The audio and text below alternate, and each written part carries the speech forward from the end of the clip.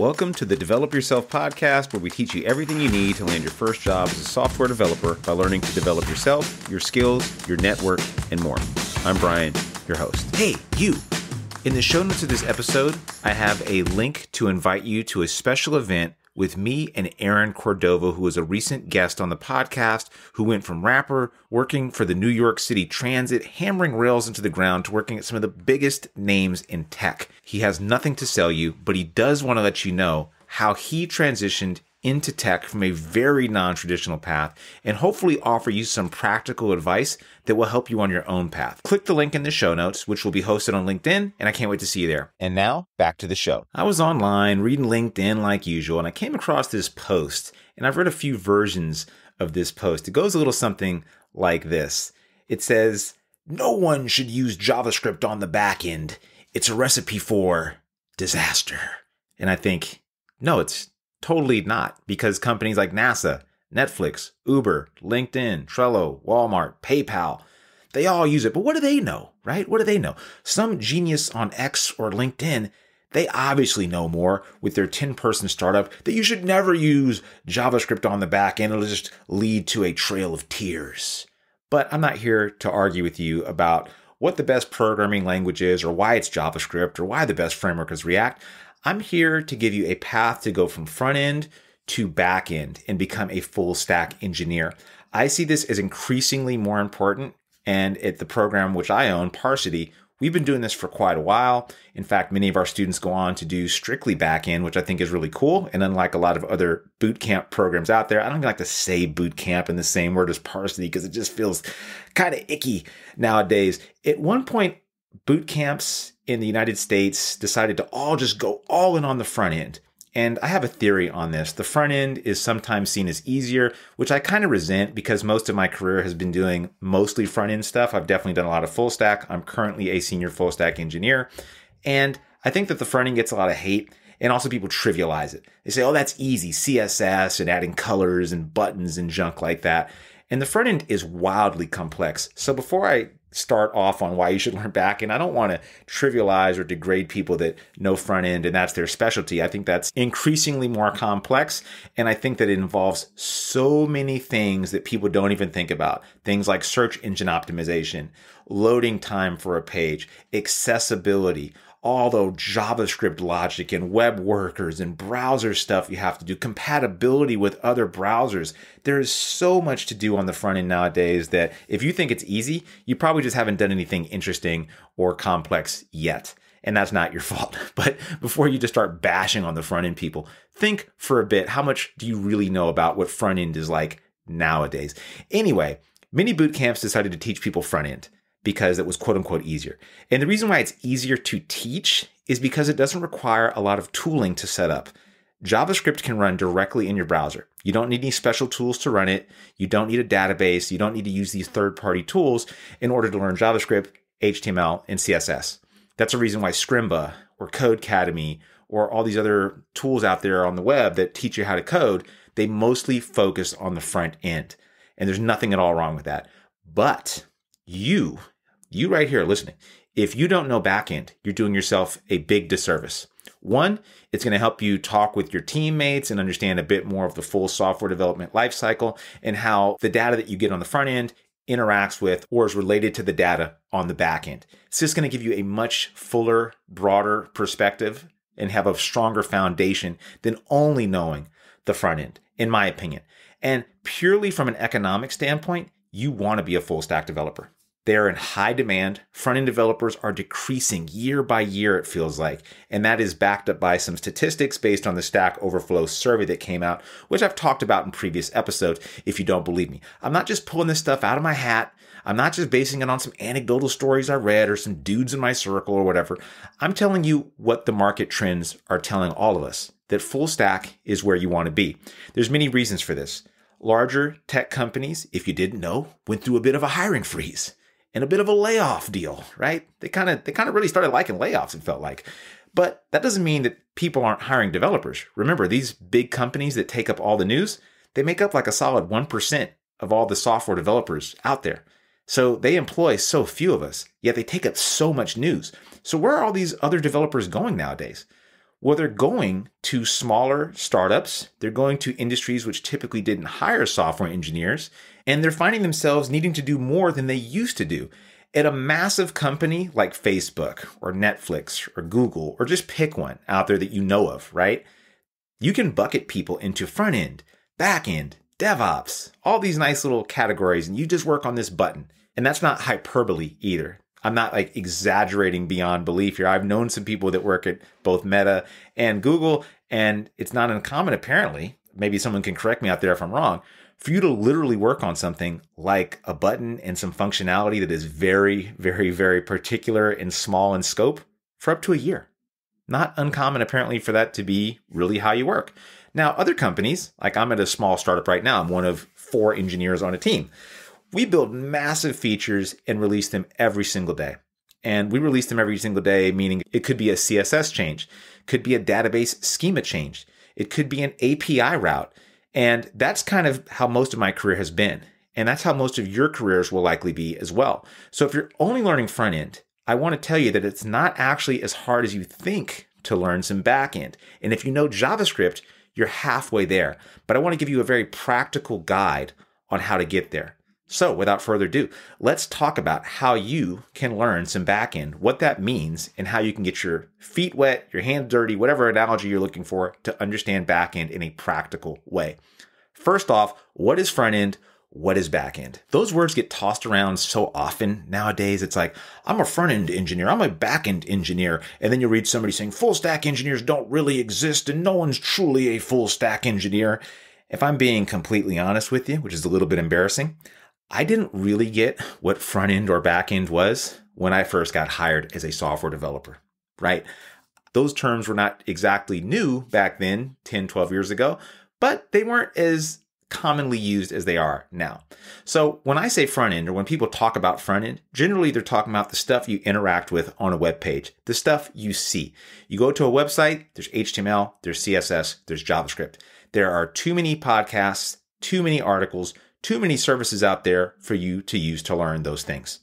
Now, the back end, which is often what intimidates people that are especially non-traditional, coming out of boot camps, teaching themselves, this is what they often want to avoid like the plague. And I think I know why. Because there's no interface. There's nothing for you to see and interact with, in quotes, because there really is, but we'll get to that in just a minute. So the back end is what you could call server-side logic.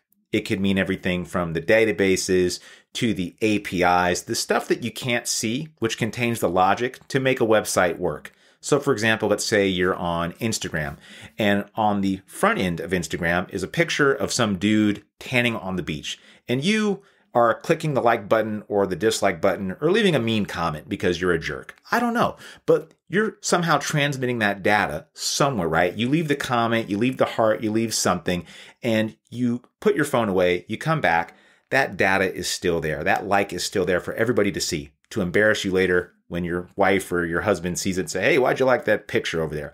And you're like, what the hell? How'd that stay on there? The way that it stays on there is from the front end, that data, that like or whatever, is transmitted to the back end. And the back end is a server, literally a computer sitting out there somewhere on a farm, literally, more likely a warehouse that Jeff Bezos owns. Amazon has tons of web servers, these computers that are sitting all around the planet, and they will house all sorts of information. And what these do is they will take that like, that data that you transmitted to them, and they will store that in a database. And that database will be the record-keeping system to maintain that like, that thing forever, or for however long they want to. And when data crashes happen, this is a huge deal because that's when you lose data or people leak it and they get your passwords and all sorts of stuff. So that is a very loose and light definition of front end versus back end. And now you're thinking, wow, that back end stuff sounds like, I don't know, kind of weird, kind of like you don't really get it. Like, what is the black box sitting somewhere? What is the code doing? How do you interact with it? We'll get to that in just a second. So I'm making some assumptions about you. One, that you know a little bit of JavaScript. And if you don't know any JavaScript at all, and you just like listening to shows about people talking about code for whatever reason, you should learn some JavaScript for sure. That is like the bare minimum requirement to doing anything and even to being remotely hireable nowadays. And if you don't know that, join dev30.xyz, dev30.xyz, Or you know what, just go on Codecademy or Scrimba or something like that. Dev 30 is a program that involves me, a director of engineering, and a group of people, and we learn to code and also learn how to have an online presence and do all the things that are necessary to learn to code by becoming the kind of person that can learn to code. But enough of that kind of plug. Here's what you should be doing if you know JavaScript already and you want to get involved with writing backend code. You're going to need to use Node and Express. This is very, very simple to download. You can literally go to nodejs.org and download Node.js. Now, Node.js is this confusing thing because it looks like JavaScript, it feels like JavaScript. It's not JavaScript. Node.js is actually a platform. It's a runtime environment. It basically allows you to write JavaScript. So you're writing JavaScript within the runtime, within the environment of Node.js. So you're writing JavaScript, but this JavaScript can do server-side stuff. It can do back-end stuff. Let's do a little thought experiment here. What's the difference between the front end and the back end? We went over a little bit of that. Front end is stuff you interact with, you click around on a web browser, and the back end is literally that black box that's sitting out there waiting for requests, usually from a front end. Now, what can a front end do that a back end can't do? Think about the window. Quite literally, when you're looking at your computer, you're looking at a screen, right? The screen has a window object. If you open up the browser tools and you open up your console and you type in window, it has all sorts of interesting things in there. You have CSS, you have styling, you have things that users can interact with. You have a button that you can click. Think, would that work on a server? No, right? So what do servers have that browsers don't have? Well, they have file systems. They have memory management. They have file systems. They have ports that can listen for incoming requests. They can access databases. They can process large amounts of data, way larger than you could ever fit in your browser because your browser is basically constrained to the memory that it has. And all sorts of other things are competing for that memory. All the tabs you have open, all those things you're going to close later, that really important article you're going to get back to later. All those things are open and hogging up memory. Now, a server is running, maybe on Jeff Bezos's farm somewhere, has a lot more power than your browser can have. So you can do things like process really large files or CSV files or videos and all sorts of cool stuff. So that's why you might want to run code on a server to do things that you just can't do in a browser. And also, a browser is really not a safe environment because anybody could have access to your computer. And if you have something in local storage or, so have I sold you yet? Have I sold you on why the back end is so cool and why you might want to do something with it? If I haven't yet, think about this too. You have a front end app. You are constrained. You are very, very limited with what you can do with a simple front end application. Right? You can get some data from an external source, maybe. You could have a file that has some data. But what happens when a person wants to save something? What good is an application nowadays if you can't save a user's profile or have a login or get some data from somewhere? Or if they like a picture, when they come back 20 days later, that picture should still be liked. So what do? Node Express to the rescue. Now, setting up Node and Express is really simple. And because I like you, and because you're probably really good looking if you're listening to this podcast, I have a little gift for you. Go down to the show notes, and there's a Node Express starter. This is some code that I wrote that's going to help you create a simple API that you can run on your local machine and you can interact with. And there are notes and a little README and some instructions on what to do and some next steps to do with that.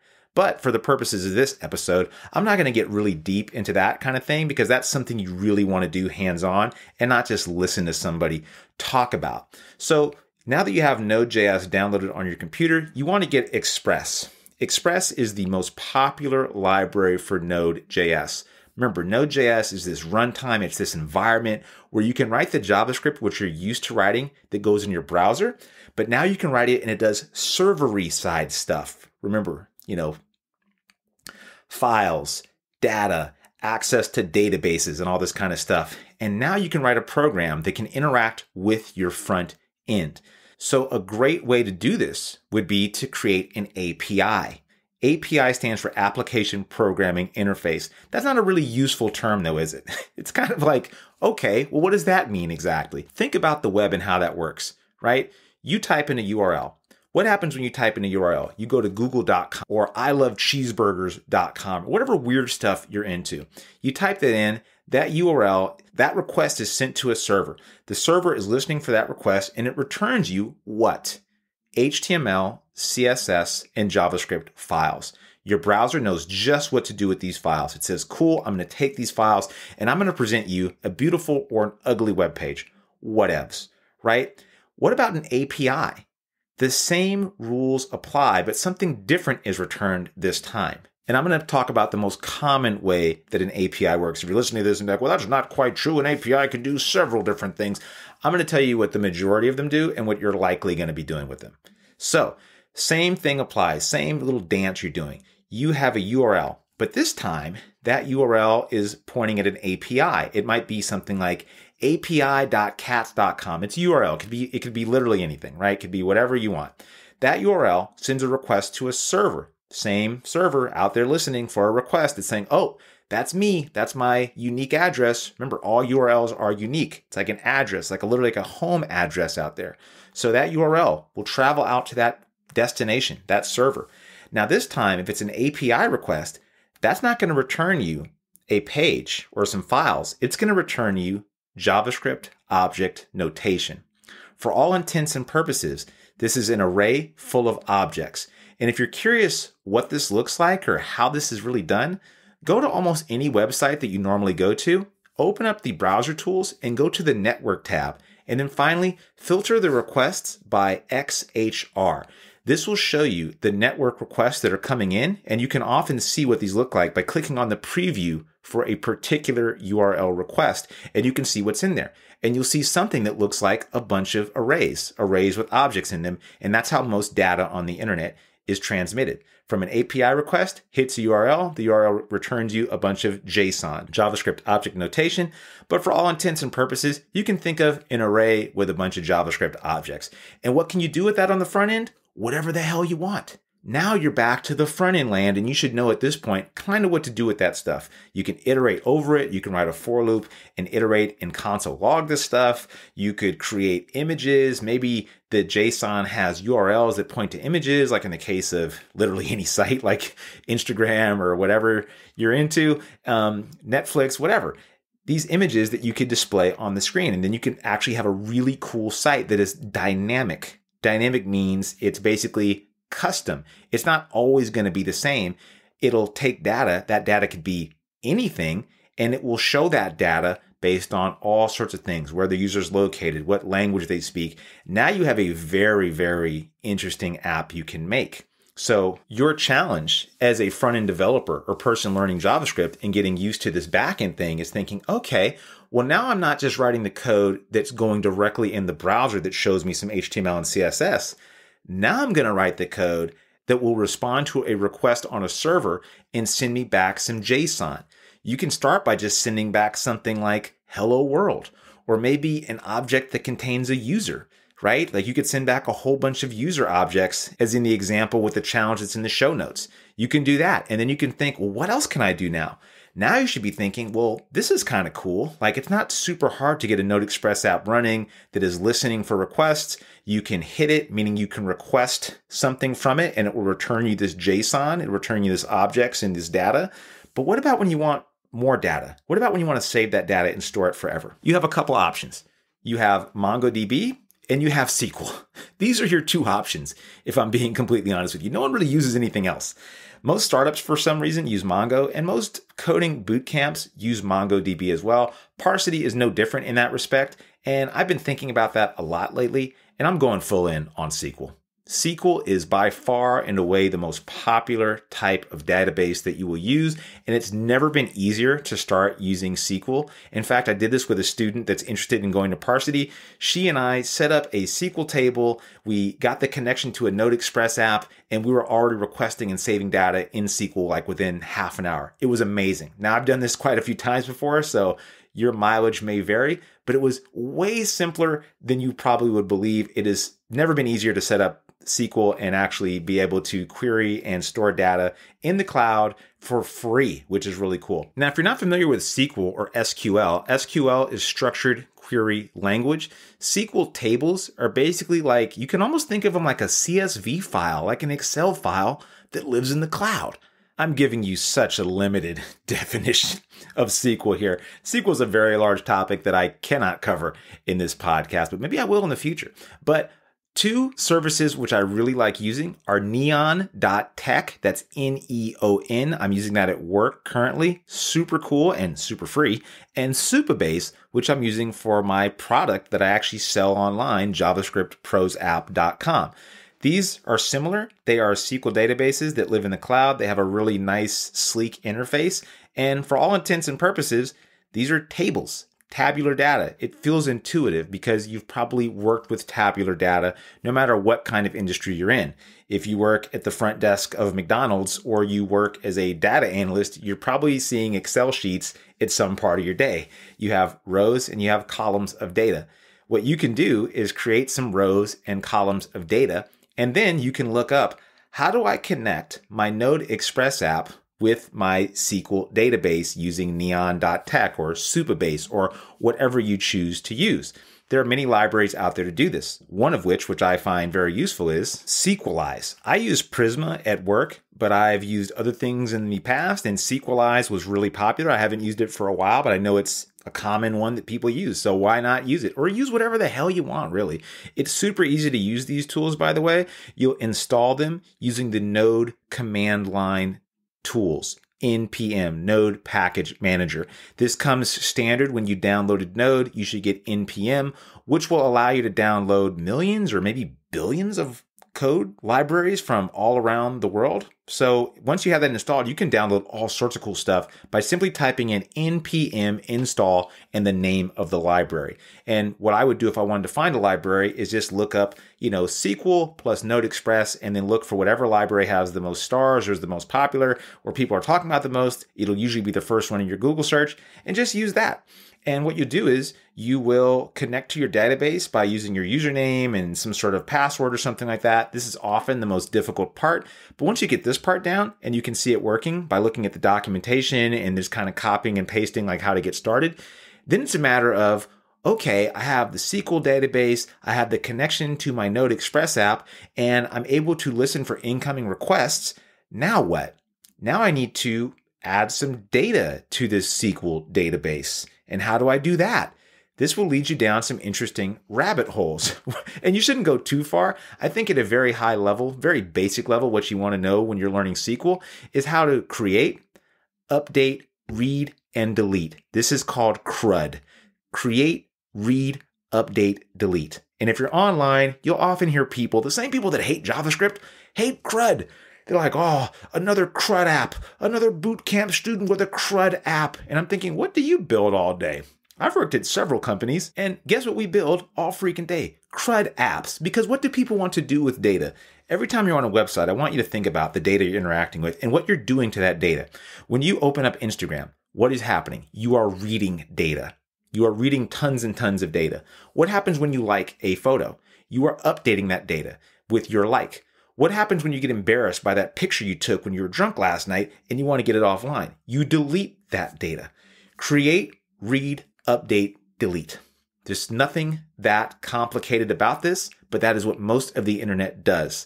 Now, if you understand how to build the front end, how to build this backend API, and how to use that backend API to communicate with your SQL database in order to store that information forever, that is full stack land, my friend. You are there. Now, the harder part is, how do you get it from working on your machine to working out in the cloud? And how do you deploy it so other people can experience the wonder that is this API and front end that you've built?